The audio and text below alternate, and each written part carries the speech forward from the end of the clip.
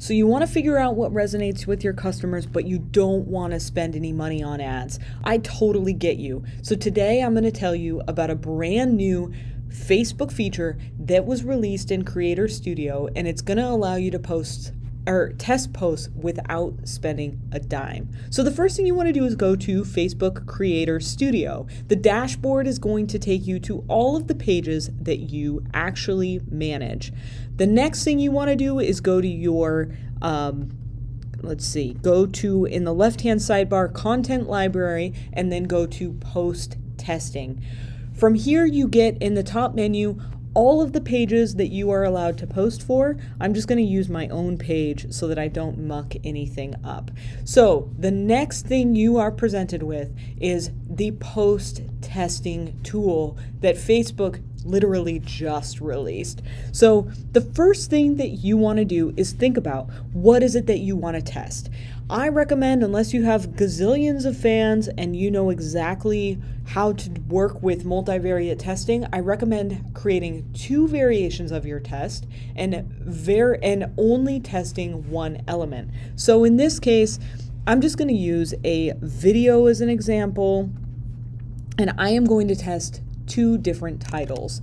So let's just pretend that I want to figure out if straight to the point wording is going to hook people in, or if I need to capture them with some sort of like emotion. So how to test Facebook posts without spending any money. That's probably a little bit long. So test Facebook posts without spending money.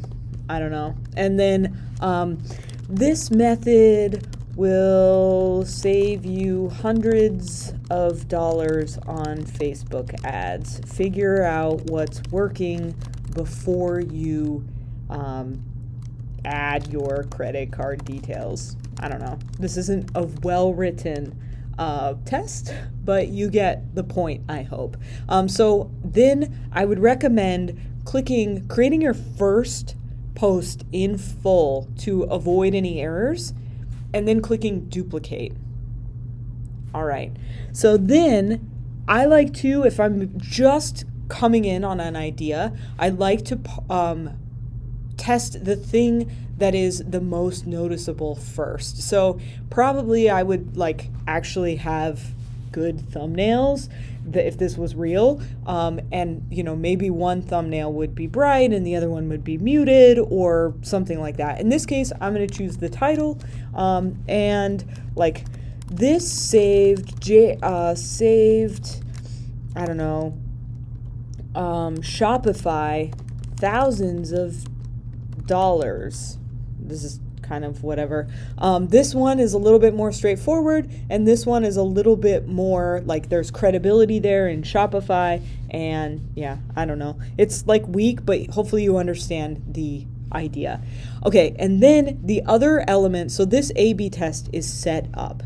The only thing you have to do is figure out the test details. So I like to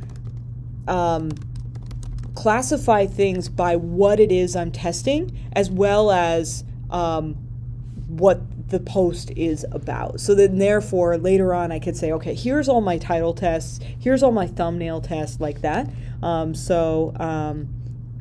Facebook post A/B testing. And then you describe okay, testing brand name mention and emotional against straightforward title, right? You just basically want to make sure that 6 months from now, when you see this post, you're not like, ooh, what was I thinking? And then what you want to do is choose your key metric for your test. So let's say that I wanted to get people to share this because the person who was able to share it with the most people wins a contest. Well, then my objective is going to be shares. But let's say I want people to sign up and go to my website, right?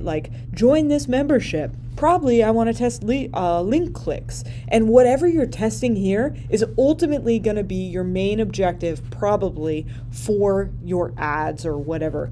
The other thing you can do is like 1-minute video views, like, all right, is this video actually good or not? And then you can do people reached, right? Like, is this working in the algorithm? It's totally up to you. Comments and reactions would be like, how are people reacting to this?